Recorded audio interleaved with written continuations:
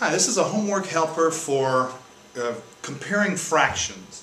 I call it the fraction rectangle. Let me show you how it works real quick, and you can get better at comparing fractions to find out if they're greater than, less than, or equal to. Watch this.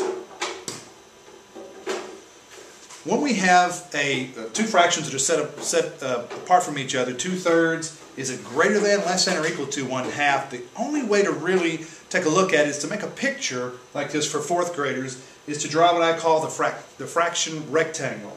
Draw a rectangle, cut it in half this way, horizontally, and then take your thirds. Your denominator tells you how many pieces are in the top upstairs part. So I've cut that into thirds and I label them 1/3, 1/3, and 1/3.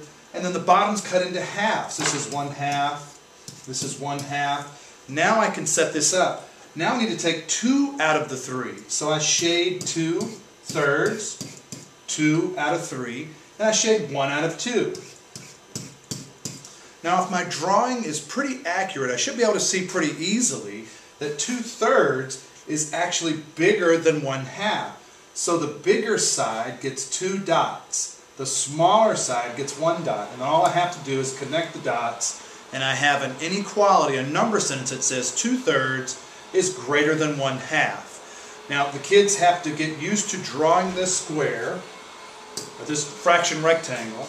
So they've got to practice a nice straight fraction rectangle, cut it in half. They put one fraction upstairs, the other fraction downstairs, and then all they have to do is see it with their eyes. And that's what we tell them. Look at it, see it, draw a picture, and then go back and answer the question. Which one's greater, which one's less, perhaps they're equal to. That's how you do fraction rectangle to determine when you're comparing fractions. So practice that. This is a homework helper, and you can do fractions really well.